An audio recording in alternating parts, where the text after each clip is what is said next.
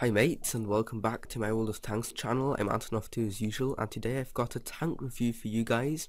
We'll be talking about the T34, a tier 8 American heavy premium tank, and it is very expensive, so you'll have to pay actual money for this tank, and it costs 12,000 gold, so that will set you back about 40 euros if that's your currency. So it is very expensive, and that's why I'll be going over this tank's strengths and weaknesses, and I'll show you some gameplay so that we can together make up our mind whether you should invest into a T34 or not, because as we already pointed out, it is a very expensive investment. Now, I just wanted to tell you something quite interesting, because many people don't realize that, but way back in the day when I first started playing this game, and I was, chugging around the battlefield in like crappy little tanks like, the T1 Cunningham or something like that. The T34 actually was a tier 9 tank. It was just a standard tier 9 vehicle, like the M103 now, in the American heavy tank line. The T30, which is now actually in American tier 9 TD, used to be the tier 10 American heavy tank.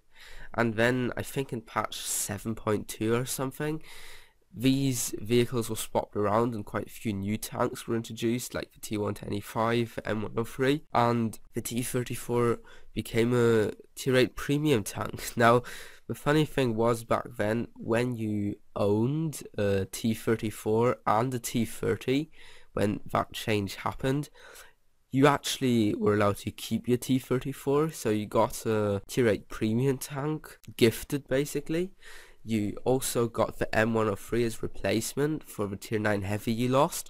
You got the T125 as replacement for the tier 10 heavy you lost. And you also were able to keep the T30 as a tier 9 tank destroyer, so you almost instantly unlocked the complete American tank destroyer line. So really, you just completely won the jackpot in terms of World of Tanks research when that happened to you. Unfortunately, I wasn't progressed enough at the time, so for me it didn't have that much effect, only that I had to pay money to get the T34. Before we have a detailed look at the stats, I just want to quickly make a quick detour into what tank viewer to have a look at this tank's armor profile, because it's part of what makes this vehicle unique and very interesting. So I'll see you in a second. So we'll be taking a look at this tank's armor profile now, and as you can see, it is actually quite interesting.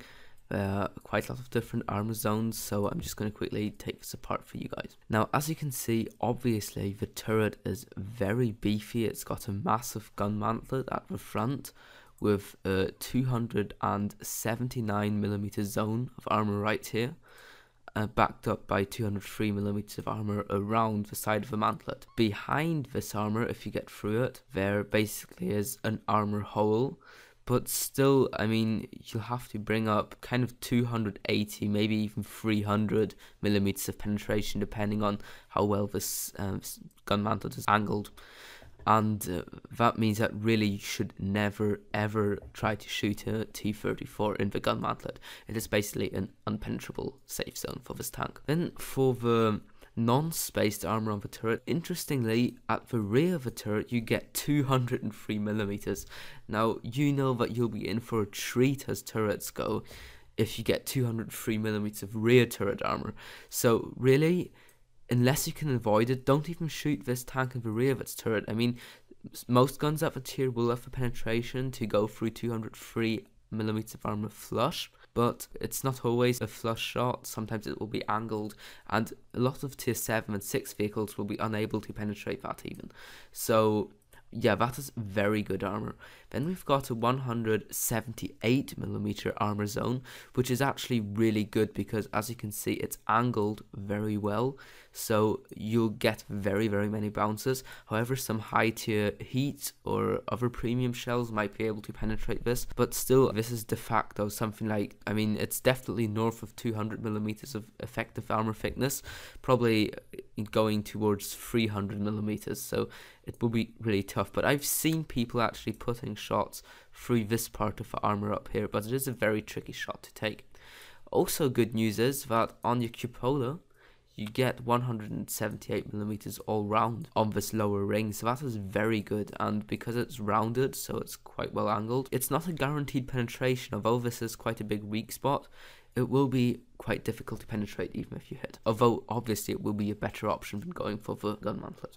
Then sides, we get 127mm. That is actually still really good armor, and especially, as I said, if the turret's angled, that will be really good. But I mean, this turret's basically all round just perfect. A very narrow 102mm armor strip up here, but we also get 102mm of upper glacis armor. Now that is not good at all, considering that the angling is, well, somewhat underwhelming really. Anything will penetrate this at tier 8. It will maybe give you some ricochets against tier 7 medium tanks and tier 6 tanks, but at tier 8, and considering that this tank will get into tier 10 battles sometimes, I mean, this hull is kind of paper thin. I've had situations where I've bounced Russian 122mm shells from the tier 7 tanks and tier 8 tanks, but don't rely on it, you really shouldn't. Then 76mm at the side of the hull, at the frontal part, that is actually very easy to penetrate, and even the tracks won't really be doing too much there, so your side armor is really bad, and actually side scraping is not that good of an option in this tank. Then 70mm for the lower glacis, that is very bad. At least it's angled more than the upper glacis. It's still very bad though. The machine gun port, 70mm as well, so you can go for that if you're stuck for weak spots. Yeah, for the rest of the armor, I'm just gonna kind of go around it just like this because it's not really that important. This part of the armor here is 51mm. On top, you actually only get 38, I believe. So the rear of this tank, the entire rear section behind the turret ring, is actually really easy to penetrate and do module damage to the engine too, for example. And that's why you always have to try to hide the sides, and especially the rear in this tank. Although your turret has got really good all-round armor, your hull really hasn't. Upper part of the cupola isn't very well armored either, however it's angled quite well still. If you can, try to go for the upper part of the cupola rather than for the lower ring here. And then also another thing that I should point out is that the top of the turret and the top of the hull, the engine deck, they're really vulnerable to RT. So if you're an artillery player, feel free to feast on these tanks. They are really squishy when it comes to artillery shots. So yeah, that was basically the armor. All in all, we can basically say that the T34 has got really good turret armor and really bad hull armor, so if you've got the choice, always decide to shoot this tank in the hull as a T34 driver. Obviously it means for you have to find hull down positions behind rubble or undulations and try to make that turret armor work for you. One thing that I'd quickly like to point out is that many people shoot the T34 here in this corner, but that can be very difficult because unless you shoot in here at an angle, this here is actually not part of a hitbox. If we look at the collision model, we can see this is not a hitbox, so I would not recommend firing at this part unless you can avoid it. Obviously if you fire at an angle and you've got enough penetration, you'll go through the side armor, but it's a risky shot to take, so avoid that. Okay, so let's go back to the garage to analyze the rest of this tank's stats. So now that we got an overview over the armor of this tank, which is really quite interesting, I will now compare the stats of this tank to those of another tier 8 premium vehicle, and I'm speaking of the Löwe. This is a tier 8 German heavy premium tank, and actually these two vehicles are quite similar in their playstyle in my opinion, so obviously with some differences. So we will be comparing these two to get an understanding of the T34 stats. So first of all, the T34 gets 1500 hit points. That's actually on the lower end as tier 8 heavy tanks go. It is still alright, but it could be a bit better. As you can see, the Löwe also gets quite a bit more. And the Löwe is way heavier. It's like ridiculously heavy. I mean, still the T34's got quite a decent weight, so that's no problem. And actually the T34 gets a more powerful engine, so you can imagine that the power to weight ratio on the T34 is just going to be that much better than on the Löwe. The Top speed, however, is exactly the same, so downhill you shouldn't be noticing that much of a difference, and the T34 turns slower at 22 degrees per second. Also, the turret turns at only 4 degrees per second rather than 5 degrees per second that the Löwe has. Now, the mobility stats of both of these tanks are really horrible, but the T34 in terms of maneuverability is actually worse off than the Löwe. And that's one of the T34's main downsides, is that because you've got very bad hull and especially turret traverse speed, it can be very difficult to counter carousel and flanking maneuvers from light and medium tanks. So if you get isolated and picked off by a medium tank wolf pack, you'll usually be dead. Same thing kind of goes for the Löwe, but it's not as extreme with the Löwe. However, you'll be able to get out of and also into sticky situations more quickly due to a good power to weight ratio of the T34. We already talked about the armor, but I still want to quickly highlight this. You can see that the hull armor obviously is not very good. We already discussed that. It's worse than the Löwe's. The Löwe's hull armor isn't too great either, but it is actually way better than that of the T34. Side and rear armor is quite bad with both of them, but the fact that the Löwe gets these 25mm more side armor allows him to side scrape and you really can't, so that actually makes quite a difference. The thing is that the turret of the Löwe looks way less well armored than that of the T34, but that's actually not quite right, because as you can see, the Löwe has got a kind of a pointed gun shield here, and that makes the turret angling really ridiculous, so it's basically almost impossible to penetrate the Löwe's turret frontally. However, the Löwe has got way more problems with people penetrating these cheeks of his turrets from the front than the T34 has. So usually I would now go into detail about the guns, but before I do that, I just want to quickly compare the gun stats as we can see them right here, because these are quite interesting. Now, the standard shell damage for the T34's gun is 400, and the standard shell damage for the Löwe's gun is 390. So just looking at those stats, you could think the damage difference is 10 alpha damage. That doesn't make any difference at all. But that is actually wrong, because if we look at the damage spectrum, with the T34 it goes from 300 to 500, and that is the highest alpha damage that you will get on any tier 8 heavy tank.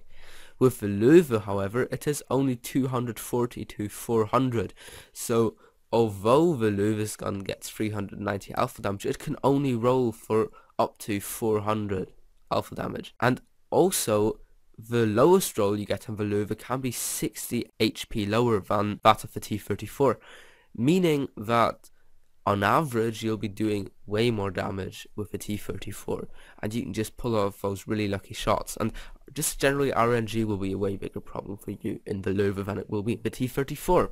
So that is quite interesting. Really, that was all I wanted to point out. Before we go to look at the rest of the gun stats in detail, I just want to quickly compare the rest of the other stats. So we've got 360 view range. That is actually quite underwhelming on the T34 side, against 400 of the Löwe, which is really excellent, but you get better signal range, hooray. Now, I mean, signal range can be quite important, especially when we come to talk about this tank's playstyle later on. So yeah, as promised, for gun stats, so it's interesting to note that both these tanks get very competitive tier 9 guns, although they are only premium tanks, and at this point I'd like to remind you that these vehicles both don't get enhanced matchmaking, so you can and will face tier 10 games in these tanks. So rate of fire, we already discussed that, is not great on both of these guns, but it's still quite a bit better on the Löwe's gun than on the T34's gun, with 5 rather than 4. I just want to quickly break this 4 rounds per minute down for you. That really means you'll be reloading for 15 seconds, but with equipment and crew skills and so on, like I at the moment reload something like 11 seconds I think on this gun. You'll be able to see it in the gameplay, so it's actually not too bad, and many people think the T34's got a really bad reload and kind of try to rush him in it, and then they punish for it because they just overestimate the reload. The penetration is probably one of the best things about the T34's gun. Gets 248. That's probably like the best penetration of any of the tier 8 heavy tanks. The Löwe's penetration is very good too, just not as good. And also the premium ammo penetration is slightly better on the T34, however it's not much of a difference. They both fire APCR rather than heat ammo. And the HE penetration is exactly the same. Now, I'm really sorry, I messed up the Löwe's alpha damage. It looks like it's only 320 rather than 390, so I'm sorry about that. That was my mistake. So, yeah, this means that the T34 actually hits a lot harder than the Löwe. 80 average damage more, and it can roll for up to 500 with its AP shells. That is really a lot. And the HE damage goes up to 515. That is just super strong.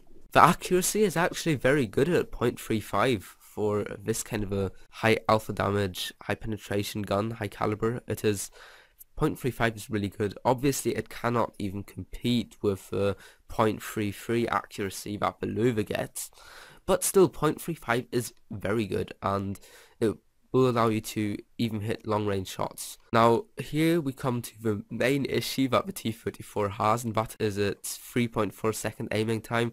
That is abysmally long. Like, I mean, you know, you can go to McDonald's while you're waiting for this gun to aim, come back and then take a shot. It literally is that bad. It is very, very bad aiming time compared to the Löwe's 2.9, which is ridiculously good. So gun wise, overall, it's really situational which gun's gonna be better, but overall I feel like the Löwe's gun just seems to be the better gun, just better rounded, more useful all in all.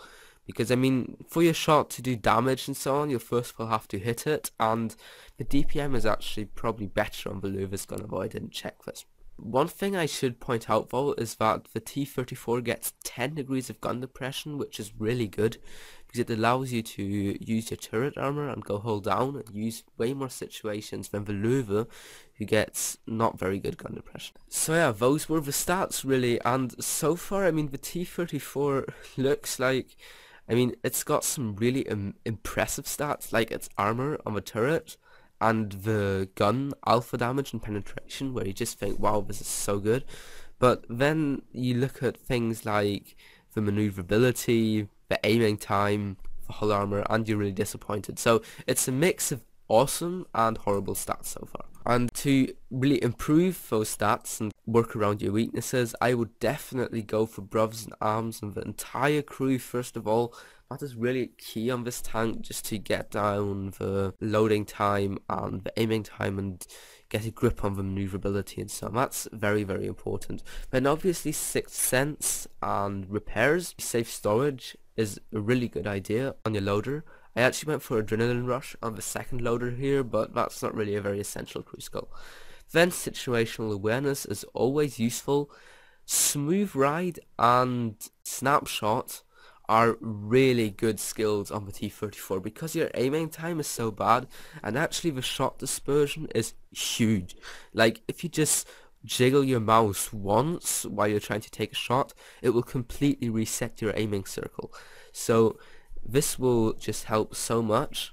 These two crew skills, smooth ride and snapshot, really make sure to get them. Then I also now started picking up jack of all trades on my commander, because I guess this tank takes quite a lot of critical damage because of its weak hull armor, so that will be useful. And because this tank is so hard hitting, I figured doing some more crits with Deadeye would be useful probably, so that's why I picked that up. Now, the equipment lineup on this vehicle is somewhat controversial. You definitely want to have vertical stabilizers and the tank gun rammer.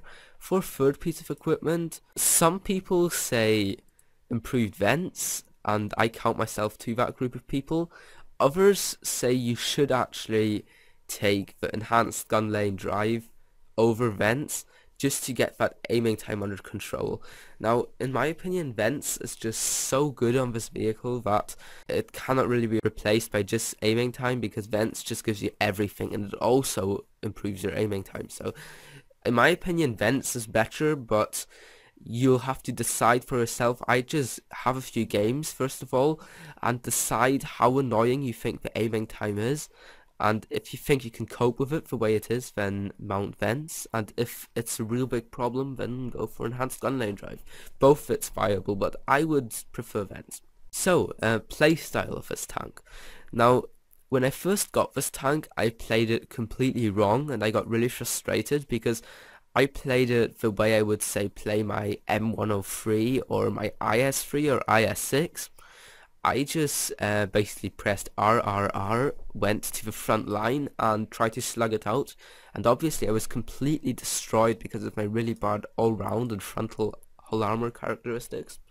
So then I had to reconsider and find out what I was doing wrong, and actually the reason why I wasn't performing well in this tank and why I actually hated this tank for some time was because this is not a frontline heavy tank.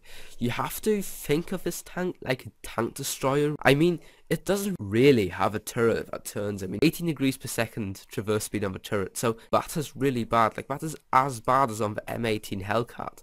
Actually, it's 2 degrees better even than on the Hellcat, but still it is really, really abysmal turret traverse speed. So you are very vulnerable to flanking, just like a tank destroyer.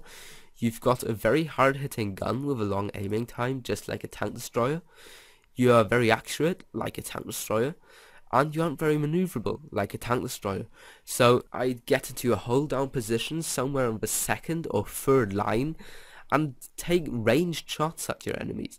And the only situation in which I would get close up in this tank is in which I've got really much backup, so that I cannot be flanked, or I get into a very good aggressive hold down position, or my team's just cleaning up. Those are the three scenarios in which I would go aggressive in this vehicle. Otherwise, you always want to play quite passive, and that way you can perform very, very well in the T34. Yeah, that's really it, and that's just the trick to playing this tank, I feel. Obviously, if that kind of playstyle bores you, then maybe the T34 won't be the tank for you. But actually, in my opinion, it is a really strong tank now that I've figured out how to play it, and I really enjoy it. I just want to quickly go over my ammunition loadout as well. I run 27 AP shells, 5 armor-piercing composite rigid shells.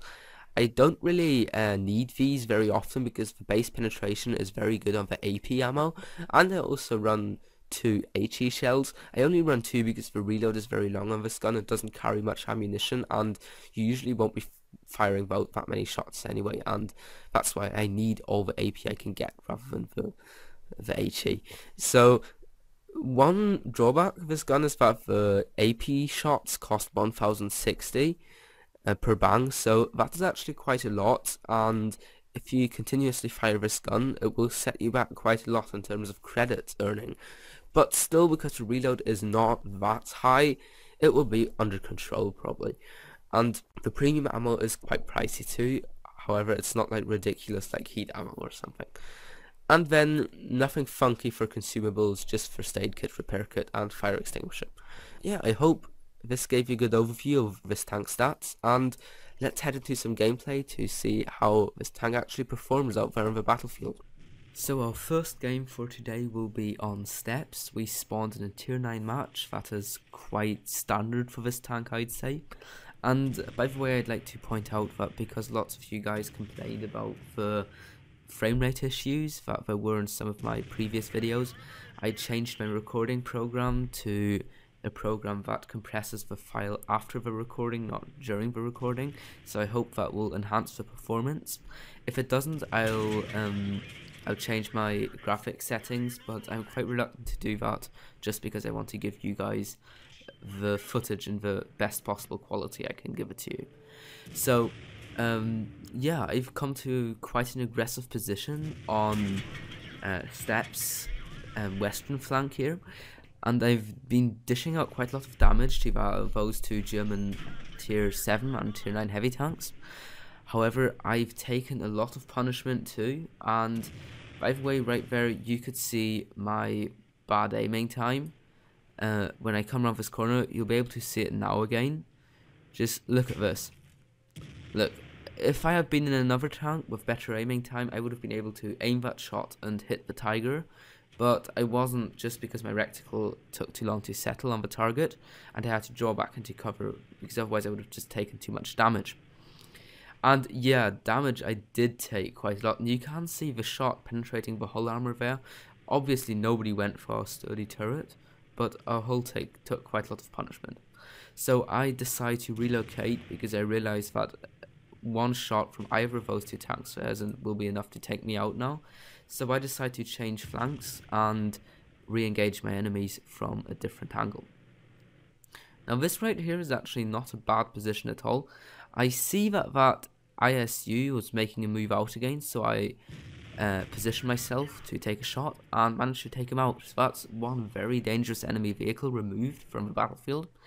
And this is actually quite a good position I'm in right here now, because as you can see, most of my hull is covered by the rock, and I can still take shots at these German heavies here. So the VK drives forwards, allowing me to take out the Tiger 1 with an ammo rack shot. You can see this is quite an old replay, so the turret flying off, that animation is not included in the game yet. So this T34 is closing the gap on the VK, and I'm very lucky here that he doesn't have the gun depression to hit me. But I put a shot into his side armor, maybe tracking him, I'm not sure. Anyway, he decides to change direction in which he's driving and go back behind the rock. Now he wants to ambush this AT-15. Does that successfully as well, but I managed to get quite a lot of damage off against him. Now I know that I can probably beat his reload, so I'm going quite aggressive here, looking to put a shot into his lower glacis. However, it bounces unfortunately, and I quickly draw back into cover. Now this is quite a dangerous situation for me, because really he could just advance at me and there's not that much I could do against that. However, luckily he fires and misses, so I come out, take a shot. Now I see he isn't even aiming at me, but he turns his gun. No, he seems to be quite and yeah, he fired, so now I'm safe and I take him out. So that's a great penetration on this 120mm gun for you guys. I take a shot from the T34, but because it wasn't aimed, it maybe hit my turret and it bounced, so I got quite lucky there. Score's 9-8, but my team's capping the base, and unless this T34 makes a move soon, the enemy team isn't really in a position to do anything against that, because except for the T34, no tank of the enemy team's really got the mobility to get to the cap circle in time to break it.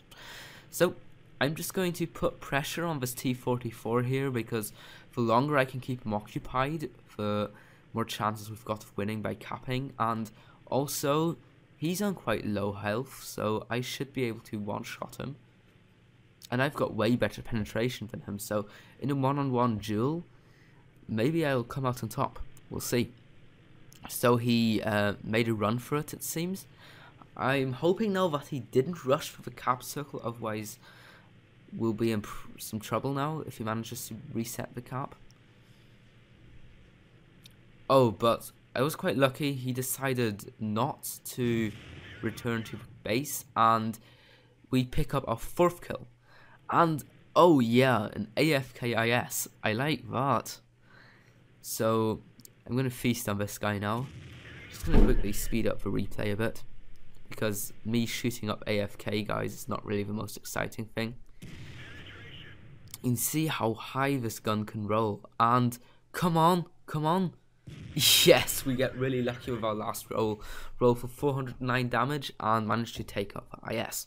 So, in my opinion, that was quite a good bit of exemplary gameplay for this tank, because it showed how bad the hull armor is, how bad its aiming time is, but also what it can do in a hold down position. Now, let's have a look at the post-game stats. So in that game we got a first class mastery badge, a high caliber medal, and 143,857 credits.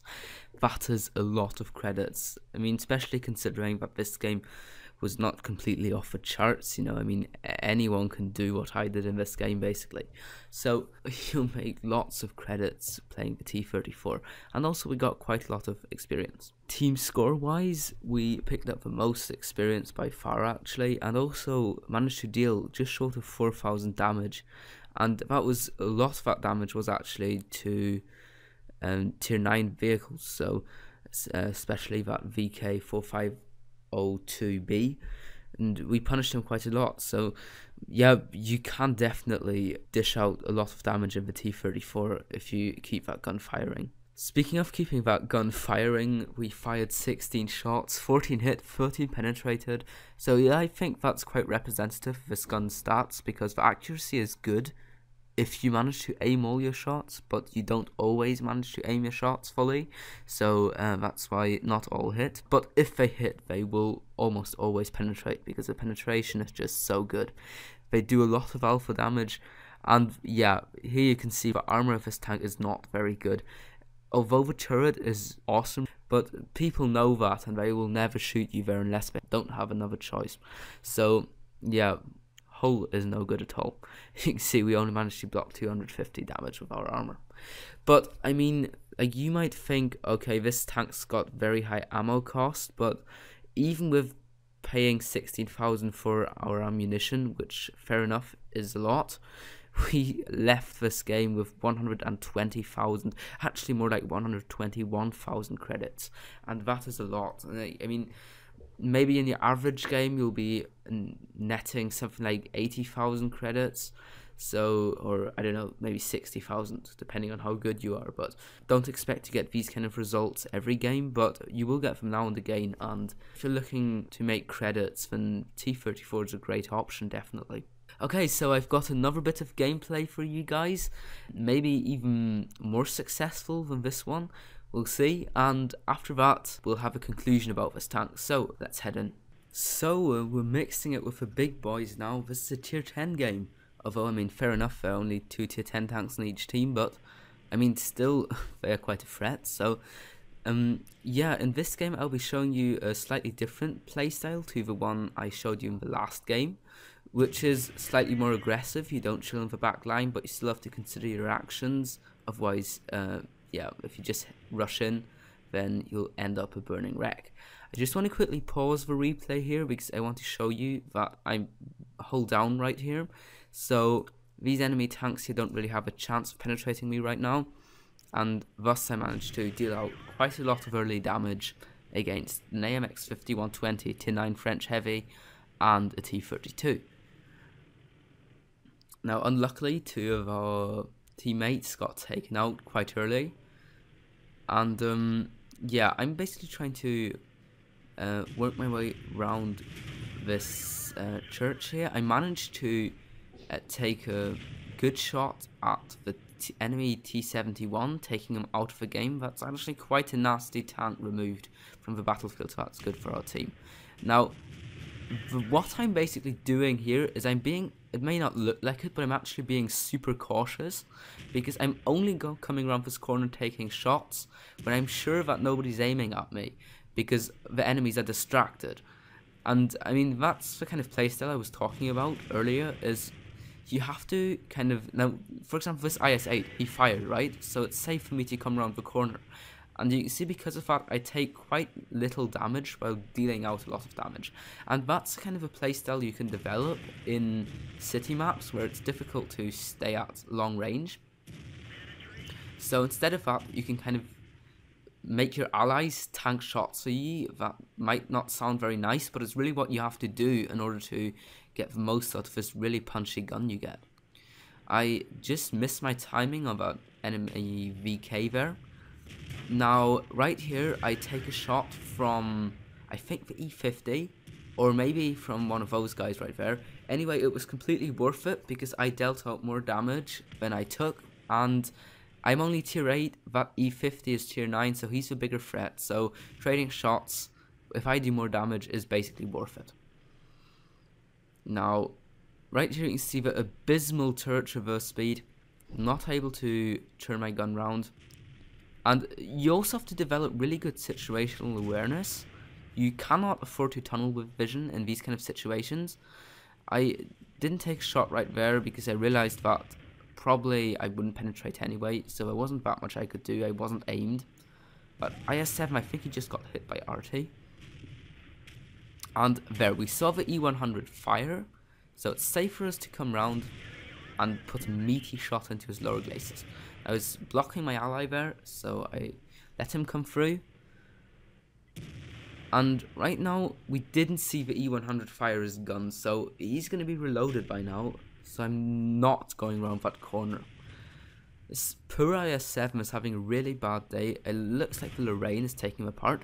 Now the E100 fired, or actually it was a Centurion, but still the E100 is distracted. So, oh yeah, we managed to put him on fire, but unfortunately he was using an automatic fire extinguisher. Our Tiger 2 was not that lucky, but maybe now we can take him out. And yes, we do. Now I just want to quickly point out that again, I was using this wreck for IS-7 here to get myself into a hold down position, and really that's what you have to do. You have to use the battlefield to your advantage in the T34.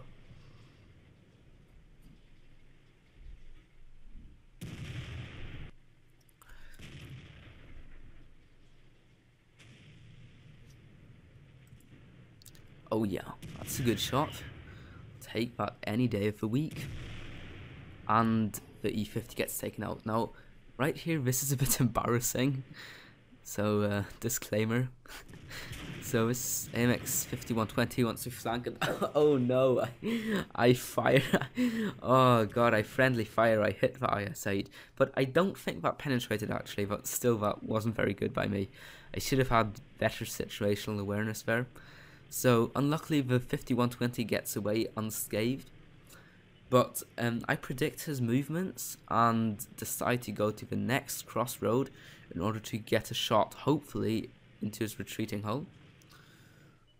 And, oh, so close. But we tracked him, so that's going to slow down his retreat. And right now I make a bit of a mistake.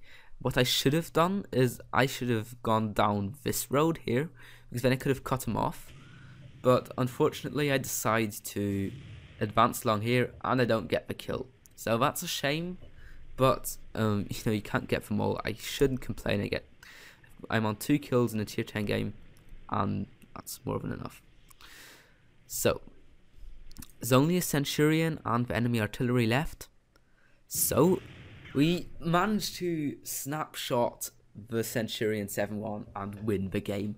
Okay, so that might not have looked too spectacular that game, I'm not sure, but actually, if you consider that this was a tier 10 match, I think it was actually a very good showcase of how you have to play this tank, going hull down, and especially just being super cautious when you come out to take shots and when you don't. In my opinion, this game was a lot better played than the last one, where I took a lot of unnecessary damage. In this round, I took care not to lose too many hit points, and it paid out for us in the end. So, yeah, I hope you enjoyed this game, and let's look at the post-game stats, and after that I'm going to give you my opinion on this tank, and whether I think you should buy it or not. So we got an ace tanker badge and a Confederate medal that game. So yeah, this is what it's going to take to get an ace tanker in the T34. I personally took quite long to get it. Again, well above 100,000 credits, 127,000 we got, and 4,100 experience. We got more base experience than last game, about 100 base experience more. Dealt a bit less damage, but the reason why we got more experience was because this is a tier 10 game, so it's taken into consideration that the armor of your enemies is thicker and so on, so it's more difficult to do damage to them. So you get more experience and also more credits for it. And yeah, what should I say? 15 shots fired, 14 hit, 13 penned, above 4,000 damage, 3 hits received, of which 2 penetrated, 1 didn't. So yeah, I mean, this was a tier 10 game, you know, and we finished top on the team. So this tank, although it gets bad matchmaking, sometimes it definitely can look after itself, even if it gets into a bad situation matchmaking wise.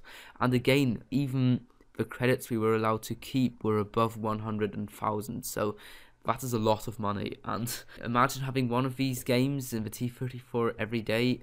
you know, you'll be rich. So yeah, I mean, is the T34 worth getting? It really depends on what you're looking for in a tier 8 premium tank, in my opinion. If what you want is a more agile medium tank kind of thing, maybe the AMX CDC is better for you.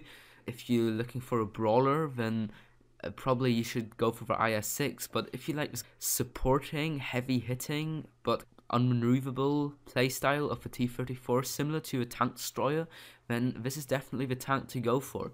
I mean, the thing you have to ask yourself is, do I play this game enough, and do I like it enough to spend 40 euros just in a tank?